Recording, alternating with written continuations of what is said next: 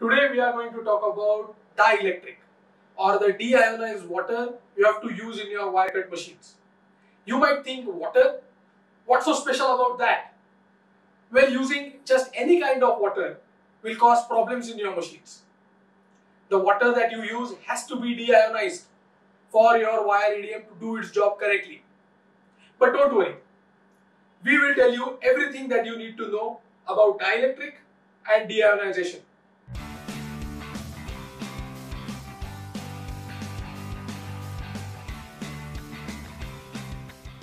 Hi, my name is Ajinkya Kelkar and my company Innovation Filter Systems makes filtration systems just for wire EDMs since 1999.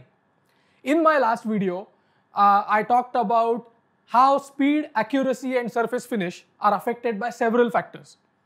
But purposefully, I left out the most important factor, that is the dielectric. And the reason for that is the topic is so important that we thought that it deserved its own video. So here it is. So, well, what is dielectric? In the most simplest terms, dielectric is the fluid that you use in any EDM operation.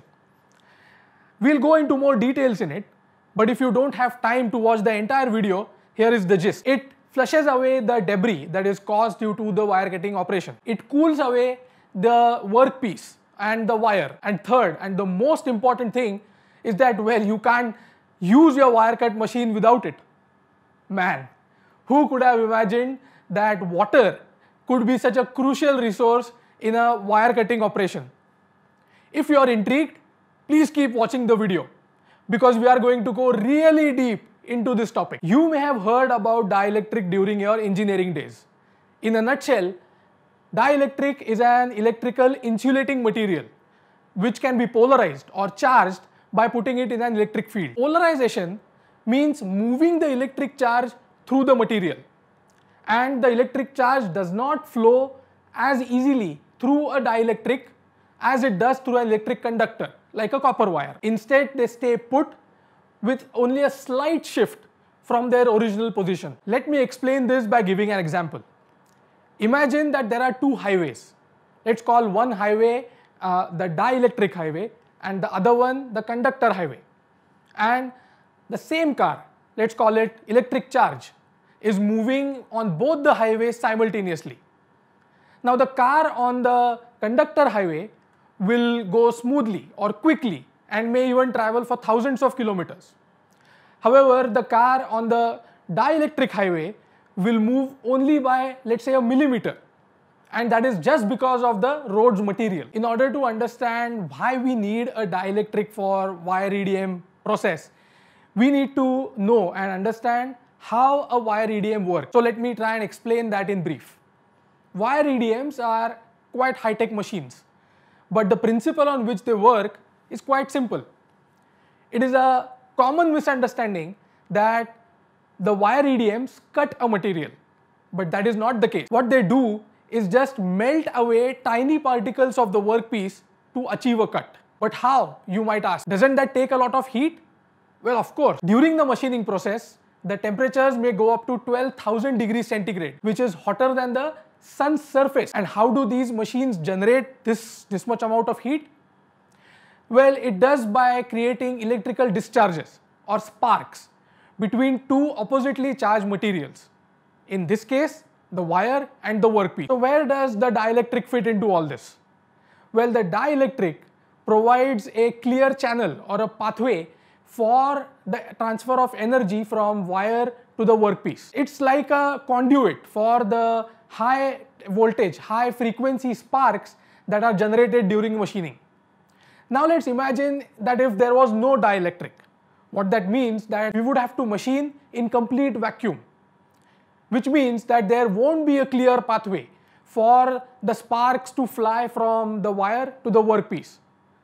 And hence, we won't be able to achieve the high temperatures needed to melt away the microscopic particles. And hence, we won't be able to use our wire cut machines if there was no dielectric. Another important reason to use a dielectric is to dissipate the machining heat. As explained earlier, the machining temperatures may reach up to 12,000 degrees centigrade. So where does all this heat go? Well, the dielectric takes away this heat from the wire and the workpiece and helps achieve or keep the machining temperatures within acceptable limits.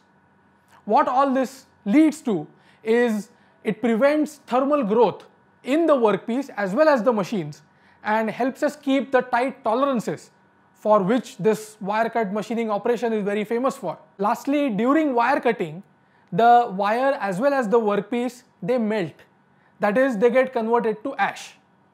Now if there was no dielectric, all this ash would just keep on piling up on the workpiece. So the dielectric helps to flush away the debris or the ash and help in keeping the dimensional accuracy and the surface finish. Curious about de-ionized water? Well, it's a wonderful material which is used in the industry right from making baby formula to even space shuttles. It's a preferred dielectric in case of wire EDMs because it gives a higher material removal rate and reduces the tool wear compared to other fluids like oil. Moreover, it is relatively low cost and environmentally friendly, making it the perfect choice. So why does the water need to be de-ionized? That's an excellent question. De-ionization is just a fancy or engineering way of saying get rid of those ions in the water.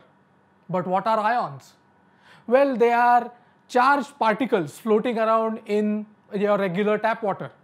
They may be negative or positively charged, and they are basically what gives the water its taste. So de-ionization means taking out all these ions, leaving you with clean and pure water to use. So where do these charged particles or ions come from in the water? Well, these are nothing but materials or minerals that get added into the water from its source till its point of use. So these minerals may be good for your health, but they definitely are not good for wire cutting operation. So where do these ions come from in the water?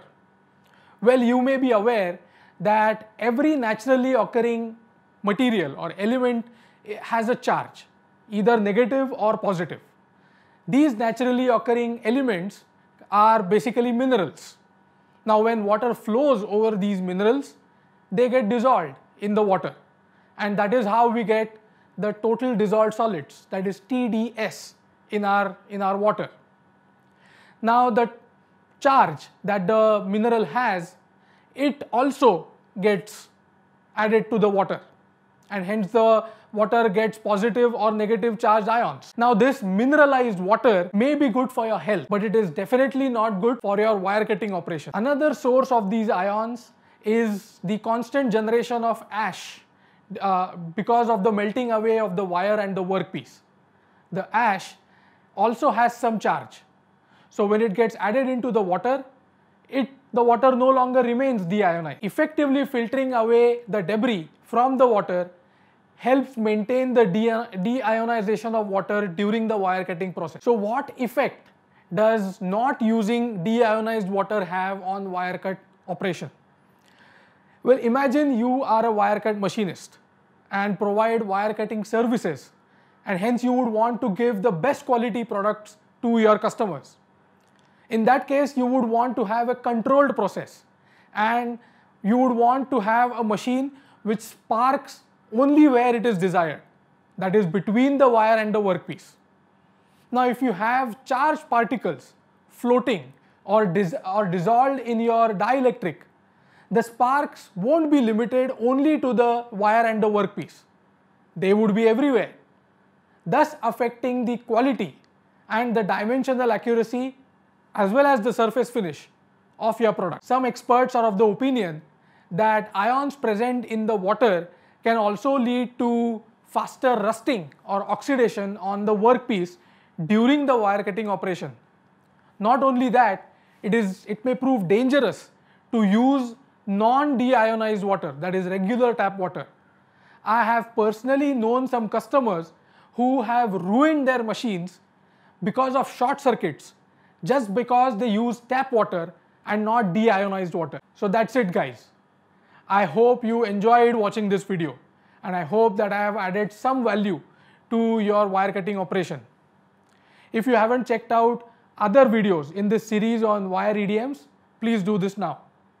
If you find this series or this video useful, please subscribe to my channel or like it or share it or comment on it. Thank you.